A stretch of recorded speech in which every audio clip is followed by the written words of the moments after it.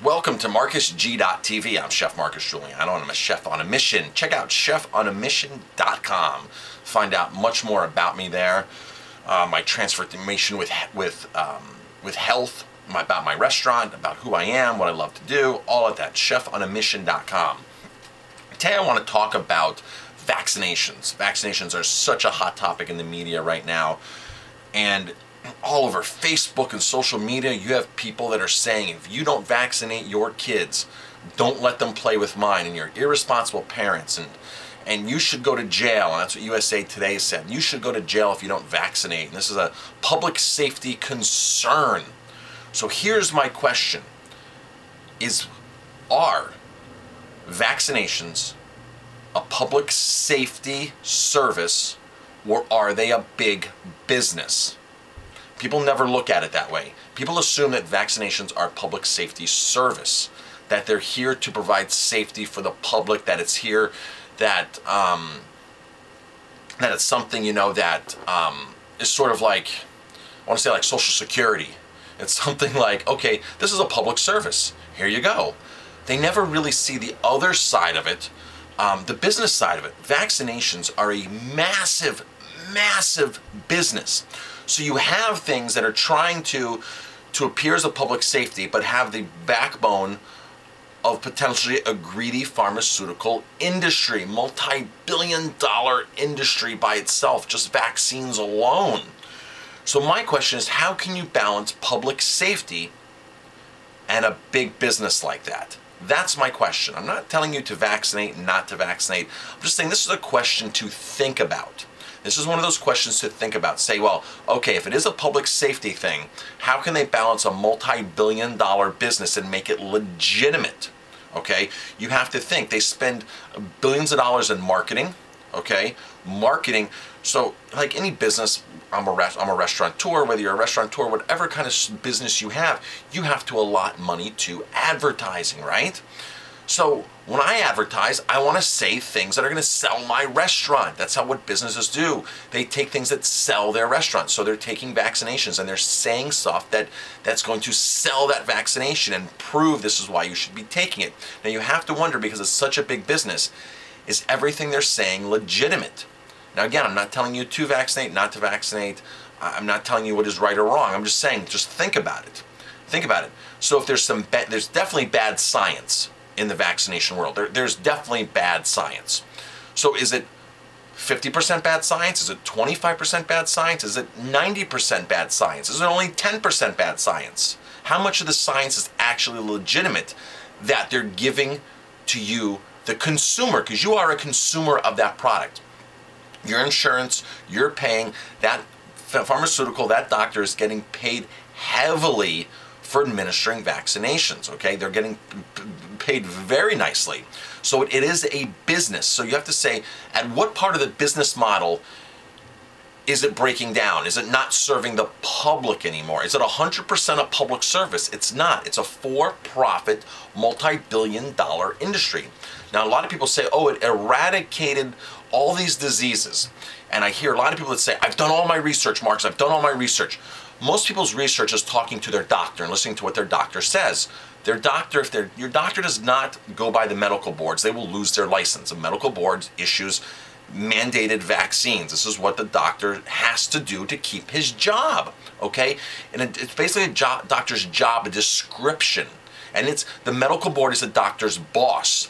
And that's the totally wrong way to look at this. You are your doctor's boss. You decide if you want to hire your doctor or not. And people don't look at it that way. I interview a lot of doctors, and if I don't like the doctor, I don't go to them. It's simple as that. If they're not going to complement my beliefs, why would I go to them? But a lot of people get sucked in with what their doctor says. And honestly, your doctor's learning from the pharmaceutical companies. That's where your doctor gets all of his postgraduate education from, and even his college, his university, his medical school, education is all based upon what the pharmaceutical companies sponsor. And this happened, you know, it's happening for centuries. When the Catholic Church bought sugar plantations, they had to rewrite the medical literature and say, okay, sugar's not bad for you anymore. So how do we do that? We sponsor the medical schools, and we change the textbooks, and we change it from how our perspective wants to be. And that's just the tip of the iceberg of how this happens. It is a big, big business. Sugar's a big business. Vaccinations are a big business.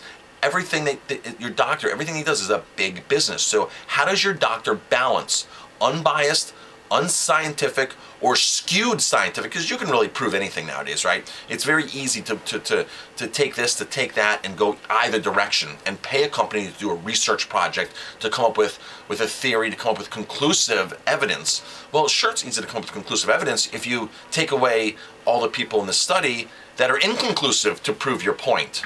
And that's how things are operated. They take only the information they need for marketing purposes. You have to look at these as marketing purposes. So here's my big question, or here's my big point. If you're going to do research on vaccinations, I would suggest you read stuff from 1920, 1930, 1940, 1950. Go back and read the medical literature back then and look at the decline rates before the vaccinations ever hit the market. Because if you look at what your doctor says, your doctor's going to show you graphs that show, hey, vaccinations came into place and they eradicated this. But if you go back, while the stuff was getting eradicated, before the vaccines were issued, you'll see much, much of a different story than what your doctor is presenting to you. And some of this stuff that your doctor presents to you, they have big gaps in there. So, okay, there's a gap for 5 years of reporting measles, and somewhere in between there is the vaccine. And it's I've looked at this stuff, and it's really like, wow, this is inconclusive. But if you're going back to 1920s, when measles were on the decline, or whatever it was on a massive decline, and all of a sudden, that's the direction you're heading, right? That's the direction you're heading, and vaccines are here, and all of a sudden it levels out. It's very deceptive. So you've got to go back and you've got to read the stuff pre-disease decline, pre-vaccine release, and take a look at all of that stuff and what they're saying back then, because it's a much different story than they're saying now. And so, big business or public service? Are there vaccines that are good? There might be. Are there bad vaccines that are bad? There might be. But if you're going to go out and bash people who don't vaccinate their kids, you need to make sure that you're very well studied on the subject. You better make sure that you're ready to debate. Same thing with a parent who decides not to vaccinate.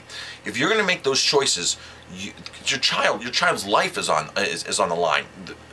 If you're going to make choices like that, you better be prepared to debate either side, either argument. You better be able to pose questions to other people that are going to make them think and stop in their tracks and say, I never thought of that. That might make sense. Or, wow, I didn't know that. I need to research that more. And you're not going to get that from your doctor, because your doctor works for the medical board, and the medical board is set up by the pharmaceutical companies. That's how it works. Plain, flat, simple. That's it with all medication. That's it with all orthodox procedures. And when the doctor does not follow orthodox procedures for cancer, for whatever it is. Now with Obamacare, everything has a number, everything's tagged. If you have this ailment, this disease, this issue wrong with you, you're given that's given a number now, and that number has the same protocol for everybody who's given that label. So you're given a label, you're given a number, and they look in the book, and for this number, for this label, this is the protocol, and this has to be followed.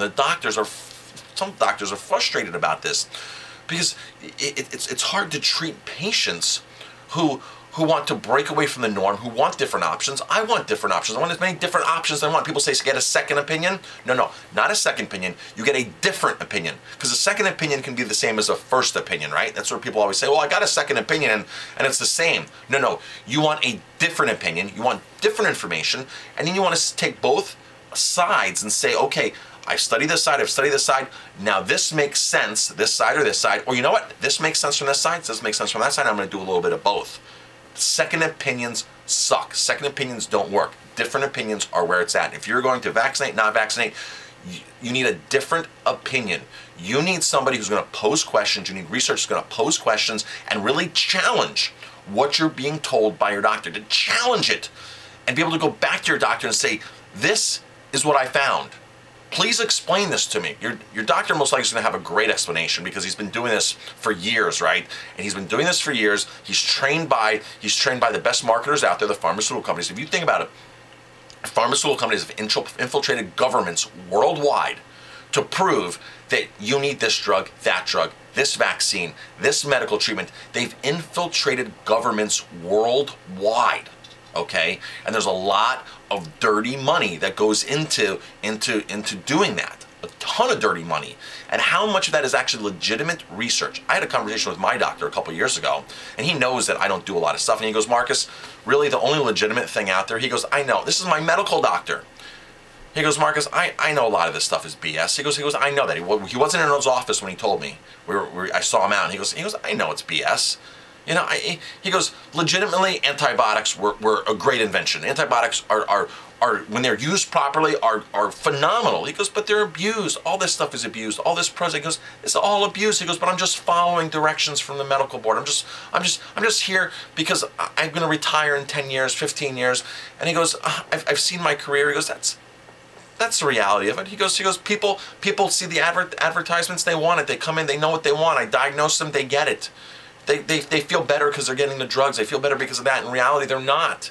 He admitted to me that it's just BS. A lot of this stuff is just BS. And that only a handful of things are actually valuable. That's the kind of conversation you have to have with your doctor. That's the kind of, when your doctor says, well, this, take that, you have to say, prove to me.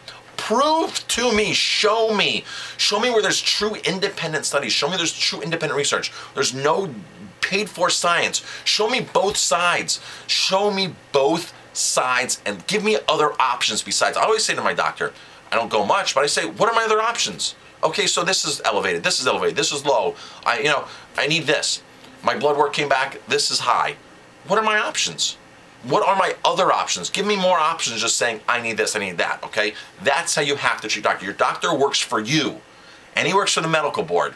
So it's a really fine line, but you have to take more charge of your doctor and say, that's it, that's what I want to do. And go on the internet and research, but make sure it's legitimate research because the internet's filled with a lot of stuff. It's filled with a lot of people like me just out there talking all day, right?